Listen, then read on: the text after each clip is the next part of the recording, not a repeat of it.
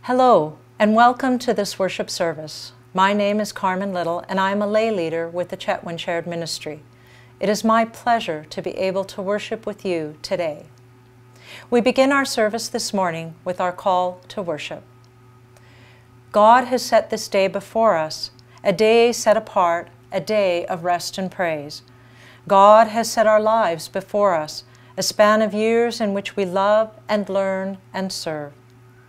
God has set God's seal upon our hearts so that we might live fully in deep love. Let us worship God. We begin in prayer. God of the open road, God of the twisting path, God of the narrow and upward way, your people are gathered for worship. In this hour, give us provision for the journey, courage and faith and compassion and endurance to face any hardship. Open our eyes to see you walking beside us, protecting us, encouraging us, loving us. We pray this in the name of Jesus, who moves us. Amen. Christians believe that the Bible is inspired by God, is without error, and does not misrepresent the facts. It is entirely trustworthy and is the final authority on everything it teaches. The Bible records the drama of redemption in the history of Israel and the life, death, and resurrection of Jesus Christ. The Bible is a compilation of 66 books and letters written by more than 40 authors during a period of approximately 1,500 years. Its original text was communicated in just 3 languages: Hebrew, Common Greek, and Aramaic. The Old Testament was written for the most part in Hebrew with a small percentage in Aramaic. The New Testament was written in Greek. All religious traditions that ground themselves in text must grapple with certain questions. In worship services and public and private readings, Christians often turn to Scripture for guidance, to the stories of Abraham or Moses, to the Psalms, to the prophecies of Isaiah, to the life of Jesus, to the letters of Paul, or to the vision of John. Therefore, Christians must confront their own set of questions. What is Scripture? Is it divine? Human? Both? Is Scripture authoritative?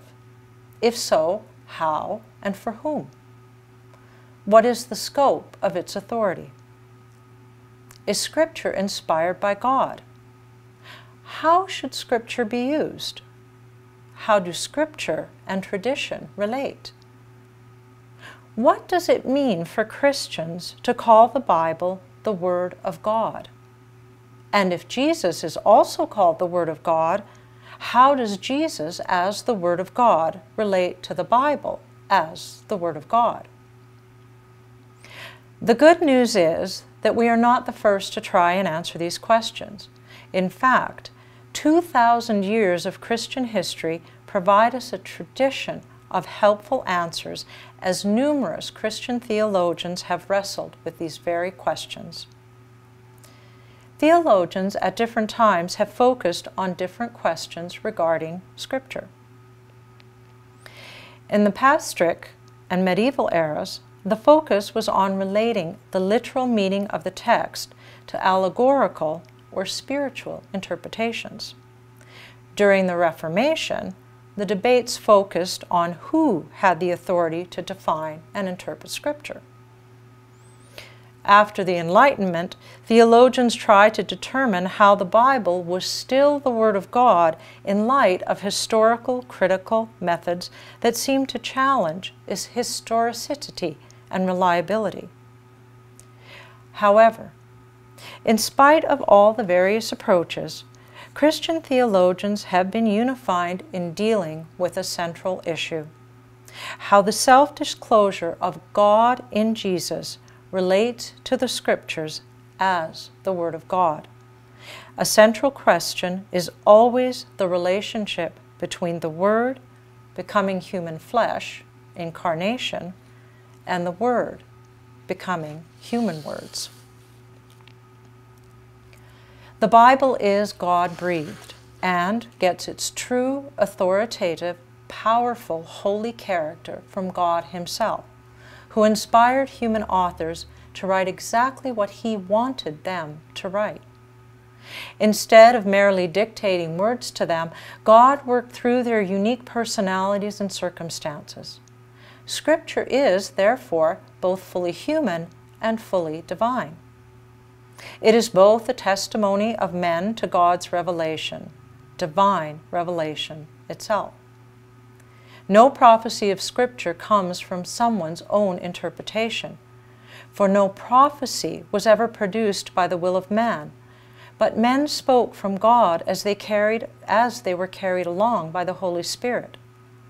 Because the Bible is God's word in human words, it can be trusted as the definitive revelation from the mouth of God Himself.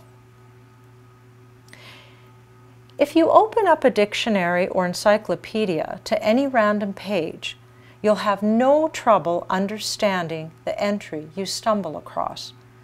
These books are designed to give you snapshots of information, and not much more.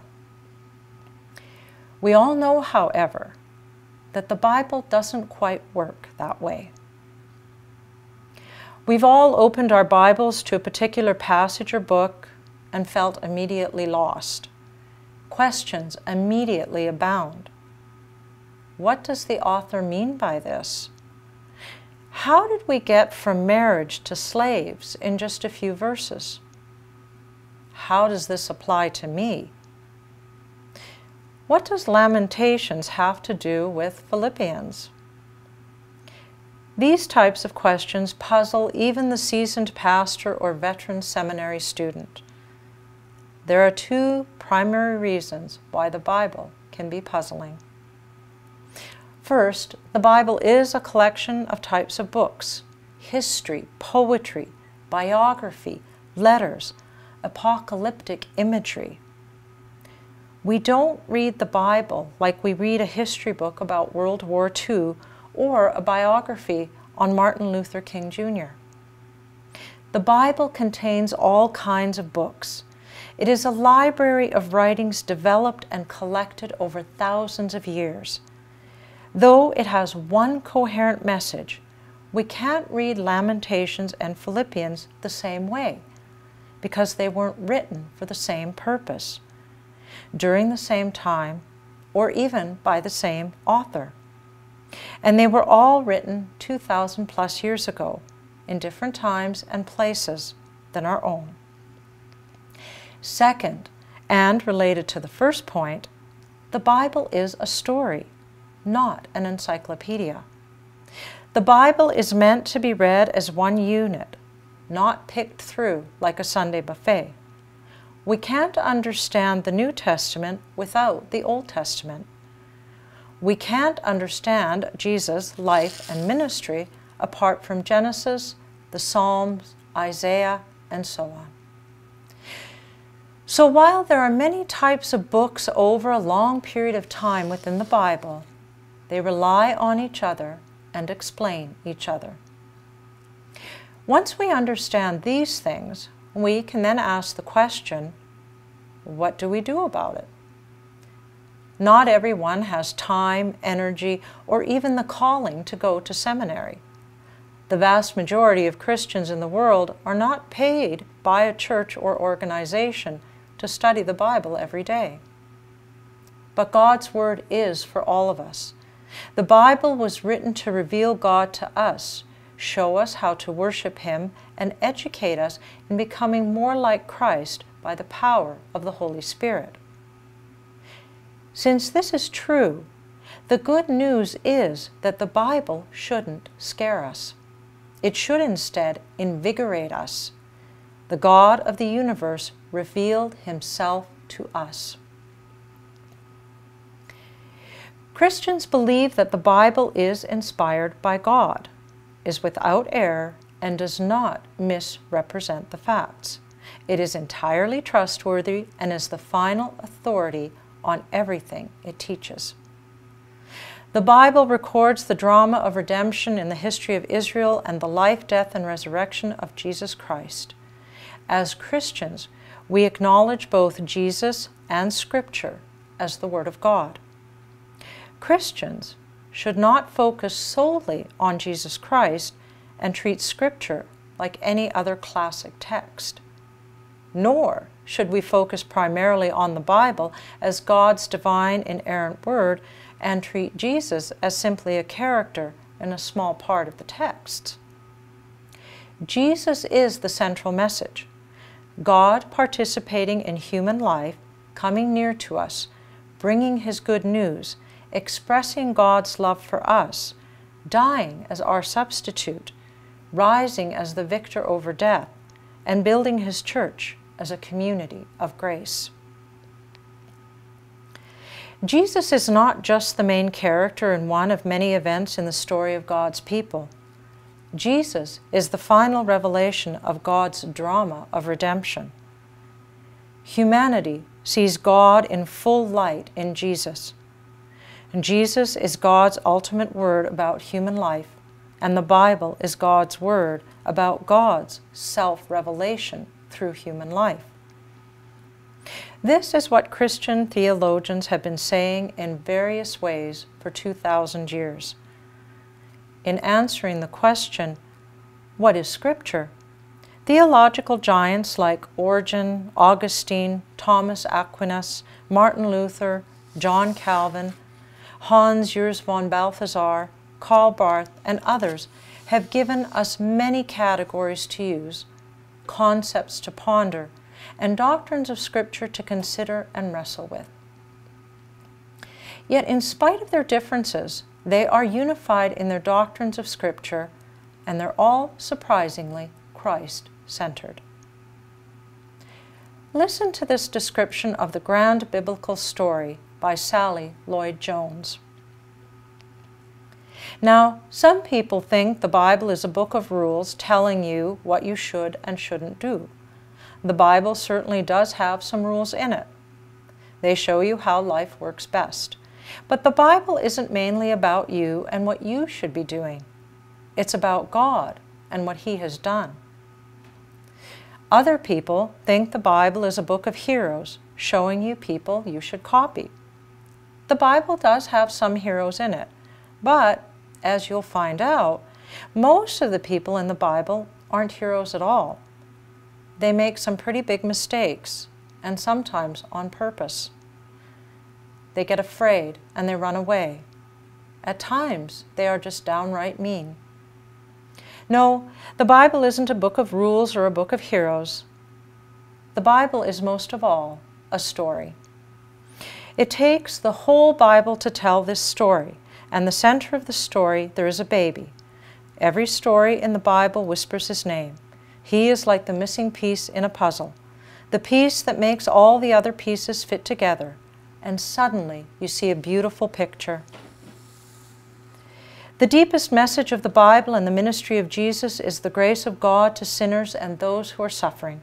That is the story of the Bible. The problem of the human condition is that because of sin, we are guilty and we suffer. Throughout the Bible, we constantly see God taking the initiative to bring His grace to sinners and sufferers, from His gracious dealings with the people of Israel to the climactic redemptive work of Jesus Christ in His life, death, and resurrection. The Bible is an amazing story. It pulls no punches in portraying the good, the bad, and the ugly of the human condition. Yet before, between, and beyond is the matchless God and Savior who is actively working to put it all right. It is truly the greatest story ever told, and you are part of that story.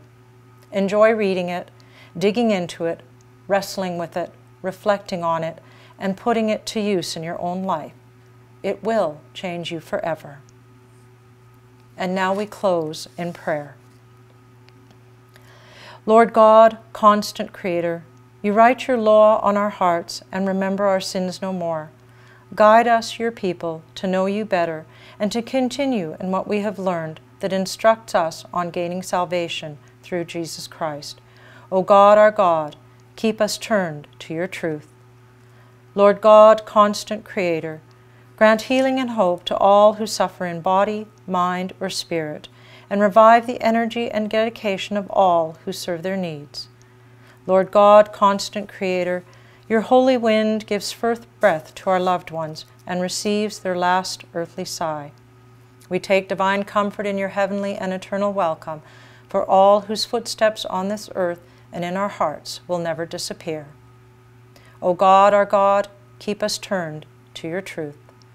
We ask this through Jesus, Son of Man, and the Holy Spirit, the breath of life, who together with you are one God, above all, forever and ever. Amen. And now may the Lord bless you and keep you. May the Lord make his face to shine upon you and be gracious to you. May the Lord lift up his countenance upon you and give you peace.